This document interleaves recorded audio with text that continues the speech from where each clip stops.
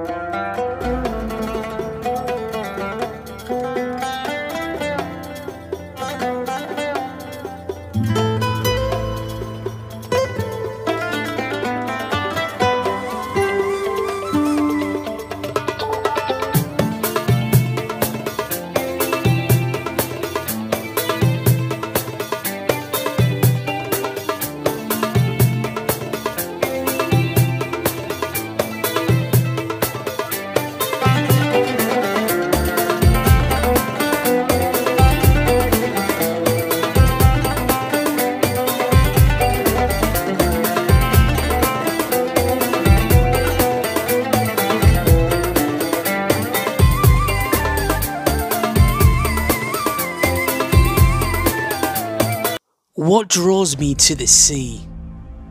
Horology, cars, and Greek barbecues. As you can see, I have a real passion and love for food, horology, cars, nature. Is it my Greek DNA? One Saturday morning during Greek school, my daskalos teacher told me off for messing around with my Databank Casio watch. Every week I would bring a different timepiece to share amongst my fellow students. I hated Greek school at the time with a passion. Whilst being at school Monday to Friday in the UK, I found myself at Greek school missing morning kids TV. But that day would be a day to remember. My daskalo, my teacher, sat me down. Dimitri, you know why you like this calculator watch?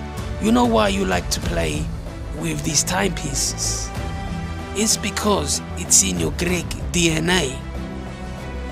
He went on to say, as I remember it, ancient Greece is accredited with many inventions and discoveries which have been adopted and developed over time. Ancient Greek findings in astronomy, geography and mathematics made them pioneers in the world of science, which are still revered today.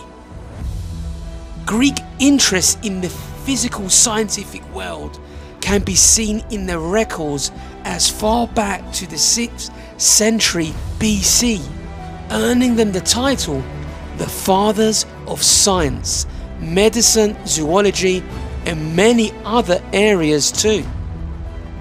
Greeks invented the anchor, a country synonymous with the sea, masterful shipbuilding, the first vending machine, but most importantly, from a horological point of view, the solar clock invented by the famous philosopher and teacher of Alexander the Great, Aristotle. The solar clock, one of the first clock known in history, and to this day aesthetically very pleasing to the eye. Let's have a look at an example, a replica in Greece.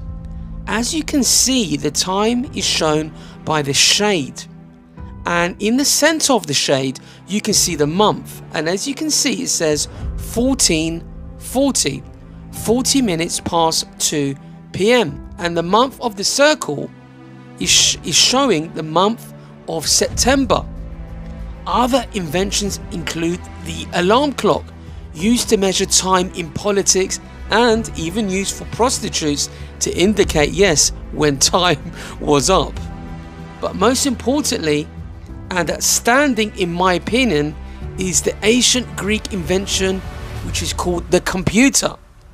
Let's take a closer look at this invention.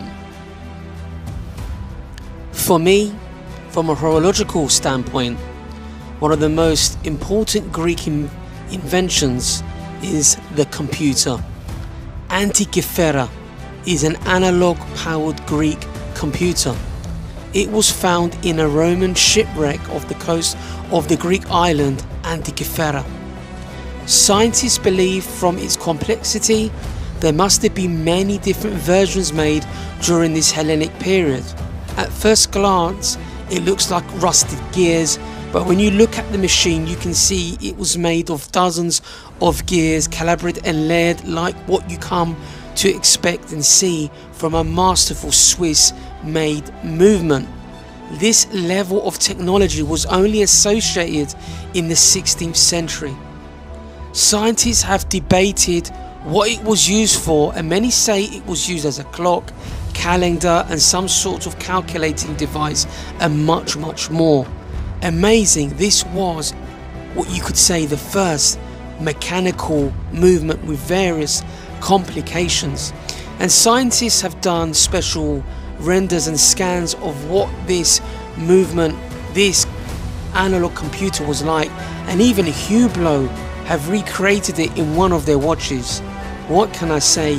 Absolutely amazing, and this is one of the reasons why I can say I have an addiction of horology, of watches. So guys, I hope you enjoyed today's video.